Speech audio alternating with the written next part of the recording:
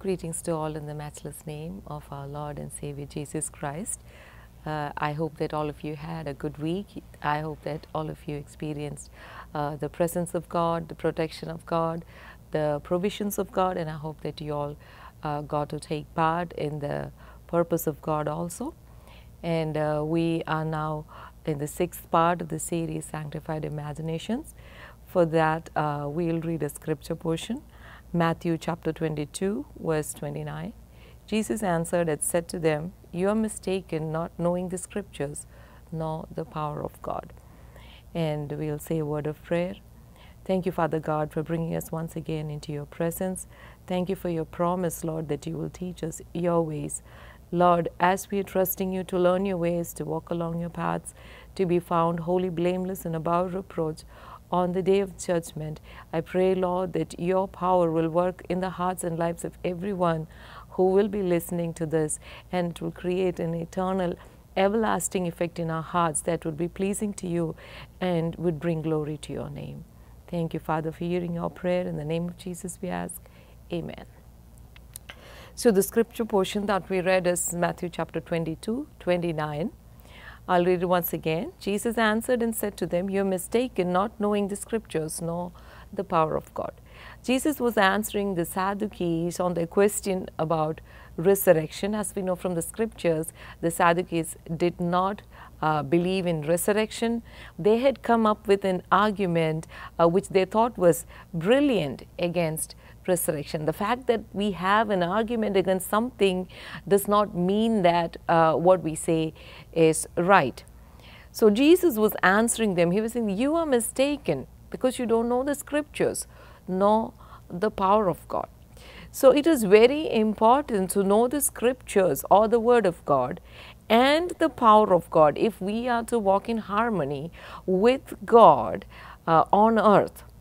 It is very important to have peace, to have a purpose in our life, to have enjoyment, to have everything that life offers in our life, that we walk with the one who created this universe and the one who runs this universe. We can be mistaken on anything, but if we are mistaken about God, the entire purpose of life becomes distorted. So that's what Jesus is saying here to the Sadducees. They are experts. They are religious experts. We could call them theological scholars, but the thing is that they truly did not know the scriptures. They did not know the power of God, and they ended up arguing against the truth of God. So it is very important for us to know the power of God on earth. There are 3 levels on which we can know the power of God. One is at the level of an intelligence in our brain, just a piece of information in our brain. The second is you can know the power of God as a truth that guides your heart. And the third is you can know the power of God as an experience in your life, or you can experience the power of God in our life. So generally speaking, the power of God is manifest in 2 ways, and we can see both of them mentioned in the epistle of Paul to the Romans, and it's in chapter 1. I'll read those verses. Romans chapter 1, verse 20 to 23. "For since the creation of the world, his invisible attributes are clearly seen, being understood by the things that are made, even his eternal power and Godhead, so that they are without excuse. Because although they knew God, they did not glorify him as God, nor were thankful, but became futile in their thoughts, and their foolish hearts were darkened. Professing to be wise, they became fools, and changed the glory of the incorruptible God into an image made like corruptible man, and the birds and the 4-footed animals and creeping things." So here the power of God is manifest to all humanity in everything that he made, or in everything that he created. Here the apostle goes on to say that the invisible attributes of God are clearly seen, and the invisible attributes that he mentions are the eternal power of God. The eternal power of God and the divine nature of God is manifest in His creation. And from these verses, we understand that God expects every human being to discern to a certain extent His divine attributes through all that He has created. We can look at everything that's created around us, and we can have a mental picture of God's power that created everything. When we look at the book of Genesis, we see that God spoke everything into being. He just said those verses only once. He's not repeating those verses again and again. For example, He said, "Let there be light." He's not saying, "Let there be light," every morning. He just said it once. So the word that He spoke at that time is still alive and is still doing the work over and over again, continuously, repeatedly, creatively. Not only about light, we see God spoke everything into being, the animals, the birds, the fishes, all the vegetation on earth, everything. That was just one word that He spoke, and that word is still alive and active and creative and doing whatever it was intended to do every single day in every part of the world, all throughout the universe. So the power of God is manifested through the spoken word. And in Hebrews chapter 11 chapter 1, Hebrews chapter 1 verse 3, we see that Jesus upholds everything by the power of His word. That's who, being the brightness of His glory and express image of His person, and upholding all things by the word of His power. So the word of God uses these two things, the word of God and the power of God, interchangeably. There is no power of God without the word of God, and there is no word of God without the power of God. Wherever the word of God is received with a childlike faith, the power of God is at work to fulfill that particular word. And whenever we expect the power of God to come upon us, the first thing we need to do is open our hearts to the word of God. And in Romans chapter 1, the verses that we read, we see that because they did not discern the attributes of God that was evident through creation, they ended up becoming fools, and they changed the glory of the incorruptible God into the image of corruptible man, in birds and four-footed animals. That's what happens when we will not open our hearts to receive what little revelation is available to us through the natural. And the second level of the power of God, or the second area where the power of God is manifest, is not manifest to everyone. It is manifest to a particular group of people. And we see that in Romans chapter 1, verse 16 to 17, it says, "For I am not ashamed of the gospel of Christ, for it is the power of God to salvation for everyone who believes, for the Jew first, and also for the Greek." So here, this power of God is available to everyone who believes. So the criteria here is faith. Faith in the word of God, faith in the gospel. So the power of God is manifest through creation to everyone, while the power of God unto salvation, or the power of God that is available for the salvation of mankind, is evident or can be experienced only by those who believe.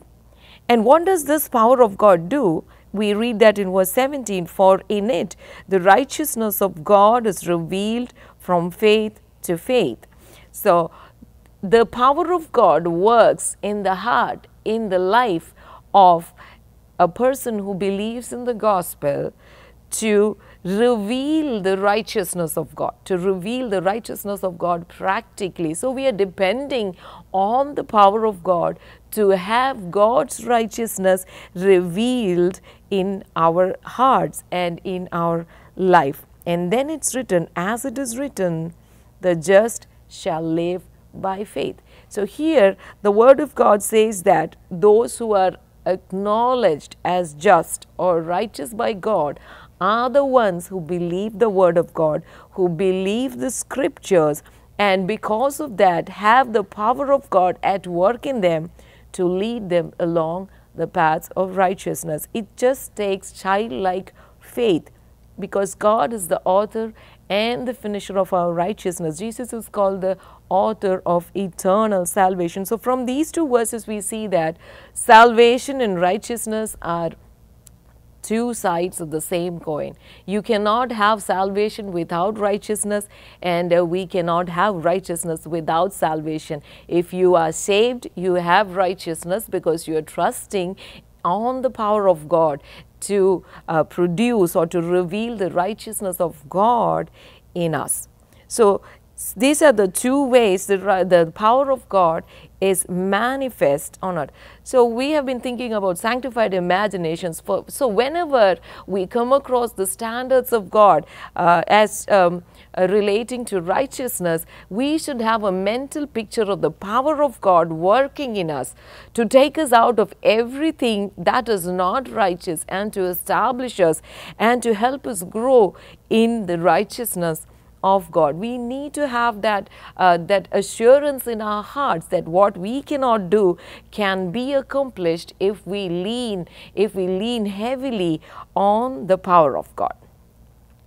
So Paul talks about this power many times in his epistles, and we can see the nature of this power. He wants the church in Ephesus to know the nature of God's power. As I said earlier, there are three levels on which we can know every truth in the Bible. The first is that's a piece of information in our brain. The second, it's a truth that guides your heart. And the third one is it's an experience that no one can deny, not even we can deny. So we'll go to that scripture portion, Ephesians chapter 1, verses 15 onwards. So therefore I also, after I heard of your faith in the Lord Jesus and your love for all the saints, do not cease to give thanks for you, making mention of you in my prayers, that the God of our Lord Jesus Christ, the Father of glory, may give to you the spirit of wisdom and revelation in the knowledge of him, the eyes of your understanding being enlightened, that you may know what is the hope of his calling, what are the riches of the glory of his inheritance in the saints, and what is the exceeding greatness of his power toward us who believe. So in this prayer, Paul prays that the eyes of the heart of the church in Ephesus be enlightened, that they may receive the spirit of wisdom and revelation and the knowledge of God, to know three things. And the first one is the hope to which they are called. Two, the riches of the glory of the inheritance of Christ in the saints. And the third one is the exceeding greatness of his power. And again he is bringing up the issue of faith towards those who believe. The power of God is available for everyone for sustenance of physical life on earth, but the power of God is available to those who believe in the gospel to save them, to produce his righteousness in them. And so here Paul is saying that the exceeding greatness of his power toward us who believe. And then he goes on to describe the nature of this power, or what this power accomplished in the past, that we see here, which he worked in Christ. So the power of God that is available for those who believe is the same power that worked in Christ when he was in the tomb and raised him from the dead and seated him at his right hand in the heavenly places. So the power of God that worked in Christ to raise him from the dead and seated him in the heavenly places at the right hand side of the Father is the same power that is working for those who believe. So we all know that it was the sin, the collective sin of all mankind, that took Jesus to where he was, in the tomb. The Father put all our sins upon Jesus, and Jesus paid the price or the penalty for our sins, and as a result he was dead and he was in the tomb. So the collective sin of all mankind had exhibited its effect in the death of Christ. He is dead, he is in the tomb, And then the power of God comes upon him, raises him from the dead, and seats him in the heavenly places at the right hand side of the Father. The same power is available for us. So none of us are carrying the collective sin of all mankind. All of us are carrying our own sins, or until we are saved. So no matter how strong the power of sin is in our life, the same power can work in us to bring us out from that bondage of sin and to take us to a place of fellowship. What does it mean to be in the heavenly places? It means that we have fellowship with God. And as we had discussed earlier, fellowship with God means that we know each other's heart and there is perfect agreement. So the power of God can work in us, no matter how much deep or how much long-standing these sinful habits have been. If you keep on trusting in God, if you keep on waiting on God for His power to work in us, if you keep on renewing your faith in the gospel, the power of God can work in us and bring us out from the bondage of sin and bring us to a place of perfect fellowship with God and with Jesus Christ. And that's why we see in Ephesians chapter 2, verse 4, it's written, but God, who is rich in mercy, because of His great love with which He loved us, even when we were dead in trespasses, which means when we are living in our sin, we cannot have fellowship with God. There is no agreement with God. There is no knowing each other's heart. We are living in darkness. We don't know what God is doing. We don't know what He's going to do in the future. We're living in darkness, and that is called dead in trespasses. He made us alive together with Christ and raised us up together and made us sit together in the heavenly places in Christ Jesus. This means that although we are physically present on earth, our hearts are with God. We know the heart of God more than we know the heart of anyone in our life. And God knows our heart more than anyone else knowing our heart. There is this perfect relationship that is growing in fellowship. We grow in our knowledge of God, and the more we know God, the more we'll be able to trust Him. And that's what it's written here, that we are seated. He made us to sit. It's not that we went and sat with Jesus in heavenly places. He says that God in His mercy, we need to see it. We need to be able to imagine or have a mental picture of the power of God at work to accomplish all of this in our lives. And then the attributes mentioned in these verses 4 onwards is rich in mercy. Not only His power at work for us, His mercy, and not only little mercy. He is not stingy when it comes to mercy. It's written He is rich in mercy. So we are depending on the power of God. We are depending on the riches of God's mercy. And then it's written, because of His great love with which He loved us. So the gospel is not about us trying to live up to the standards of God. It's about us trusting and resting in the power of God. It is about us having confidence in the riches of His mercy, having confidence in His great love, that He will not give up on us. He will keep on working in us. He will take us out of whatever holds us down, and He will lift us up to a place of perfect fellowship with Him. There is a concept of growth here. There is a concept of discipline, where we may have to be disciplined to let go of some of our thought patterns or behavior patterns, but all of that is done in love. So it is absolutely necessary for us to know the power of God. We can see Paul talk about this in Philippians chapter 3 verses 7 onwards, where he says, but what things were gained to me, these I have counted loss for Christ.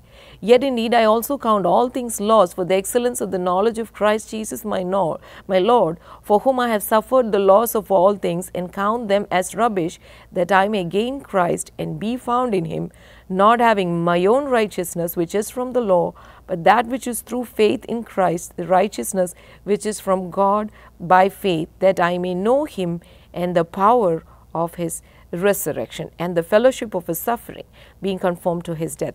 So knowing Christ is important, and knowing His power is part of knowing Christ. So what we understand from today's session is that if we allow God to open our hearts, give us His Spirit, we'll be able to know the power of God not only as a piece of information. This has been recorded by Paul, who experienced the power of God in his life as to salvation, and he saw the power of God at work in his life to save others also. So it is my prayer and it is my desire that the Lord will help us all to know His power on a supernatural level beyond our understanding. He'll open our eyes to know His power, that we may not be mistaken like the Sadducees. And with that, we'll close with a word of prayer. Thank you, Father God, for the time you helped us to spend in your presence. Thank you for introducing to us, Lord, the topic of your power. I pray that you will cause many to know your power, to experience your power, and that they will experience the salvation, the joy of salvation in their lives through the word that has been ministered here, Lord. Lord, I pray for all those who have been following and who you have predestined to be blessed through this series, that, Lord, all of us will be driven by your power and by your love to accomplish your purposes on earth, and that we will be found wholly blameless and above reproach on the day of judgment. Thank you, Lord, for hearing our prayer. In the name of Jesus we ask, amen.